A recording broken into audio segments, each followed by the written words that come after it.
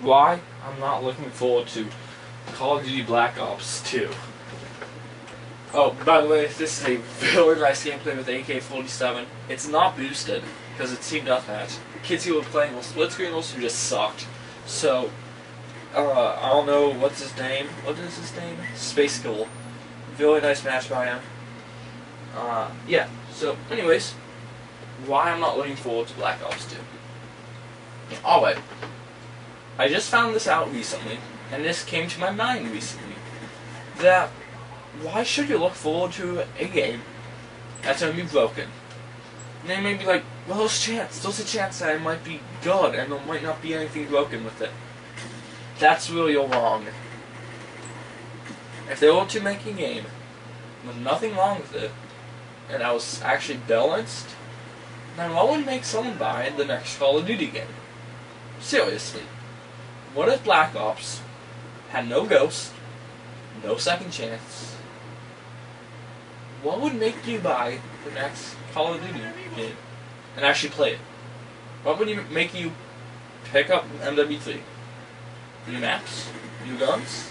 But after those 3 months of you playing, you find out that there's Assassin, Final Stand, Dead Man's Hand, shit kill streaks, shit equipment, shit maps, horrible DLC plan. Then you go back to Black Ops, and MW3 goes down on the list of the most played Xbox Live games, and holds the reputation, holds the sales, and Black Ops stays #1. So, you do know what that would do to Activision, if they were to put stress on the game developers to fix the game and to make it better. And that's why I'm not looking forward to the next game. There's going to be bullshit. There's going to be more bullshit. That's just how it works. That's how Call of Duty works, and that's why people need to actually realize that playing a game that is shit, and you don't say anything about it, it's just bad. People are like, well, you're crying. Whenever you have something bad about a game, you're crying when you complain about it.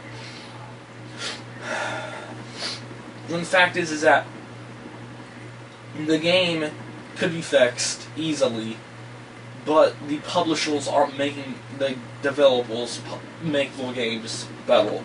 And that's just really Call of Duty sad. I don't see Battlefield. Okay, the worst thing Battlefield's done was to push the release to right before MW3. That's like the worst thing I've ever seen them done.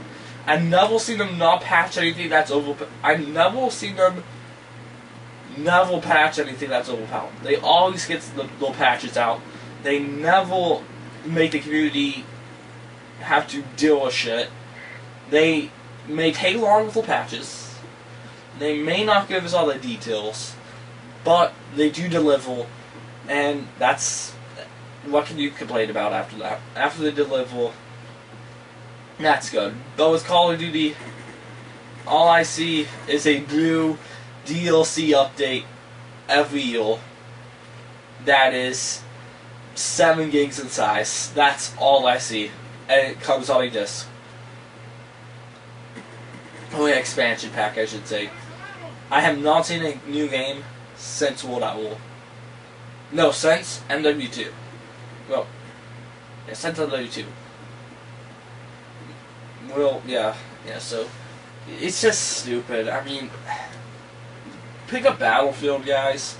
I know a lot of you guys do post on YouTube, and Call of Duty is convenient to post and gets a lot of views, and that's why I kind of do it. No, actually, I just do it for the second part. It's convenient to put. Well, full spot. It's convenient to post because I record with the camera, and since it saves my gameplay itself, it's really nice. But for you guys with HCP, play some Battlefield, play some Mortal Kombat, play some Gotham City Imposters, and just record that. Because really, who cares what you're playing? You are supporting a game that is actually balanced. You know, Gotham City Imposters is a freaking $15 DLC, well, downloadable game, and it's better than MW3. So I will support that game than, Modern Warfare 3. And I see, and you know what? Yeah, and well, actually, one thing that does piss me off about Battlefield is that they are making maps that are more like Call of Duty. That's cool and all. I don't, want to kill them for that, but no game's supposed to be different. It's not supposed to be the same as Call of Duty. And I think they're kind of losing that in the, cost for tons of money. And they really gotta get that out of their head that the game's supposed to be different and not supposed to be the same. That's why Gotham City Impossibles did pretty well and got picked up by YouTubers, because it was different. It was goofy. It was funny. It had a lot of real things about it that made it stand out. It wasn't a normal Call of Duty game. It just wasn't. And that's what I liked about it. And I never played it, but watching people play it, I think that they were enjoying themselves. Because there was no bullshit in the game. There was no bullshit. And that's what Call of Duty needs. But, as I said, as long as you make a perfect game, then what would be the point of buying a new one? So, don't even look forward to the next Call of Duty game. It's just going to be a little flop. And, that's the truth. Like, the big YouTube commentators need to stand up and be like, next Call of Duty game's just going to suck. Peace out, guys.